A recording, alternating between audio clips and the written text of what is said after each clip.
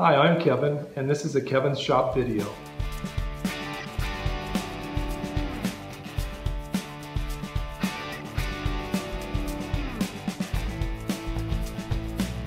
I use a lot of spray paint, and I found that some of my cans, if they get older than 1 year or so, there's a greater tendency for them to clog up, and even though you shake them well, they will still clog. And I've even gone and gotten extra caps, and that sometimes helped, but even the cap can get clogged if the paint can hasn't been shaken well.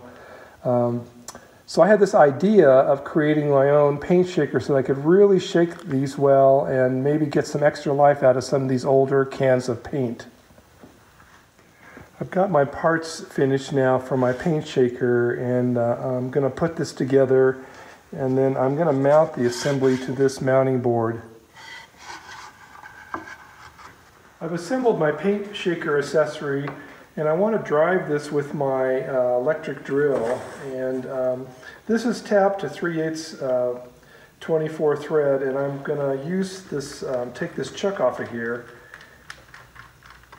and use this threaded shaft. So I need to come up with something that I can support this drill while it drives this accessory.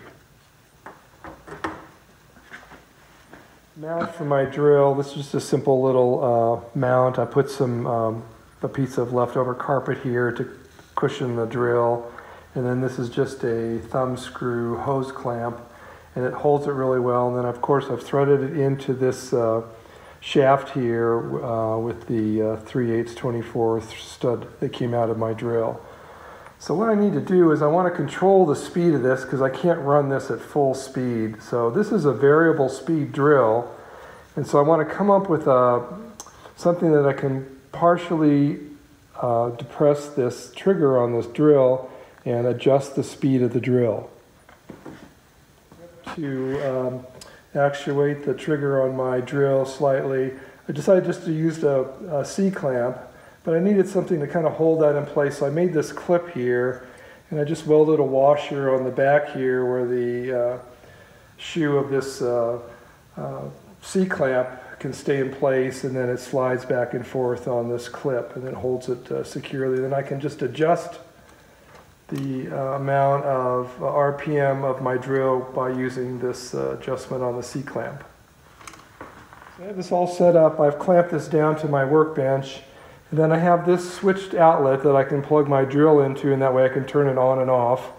And then I've adjusted the RPM correctly with my little C-clamp clip assembly here.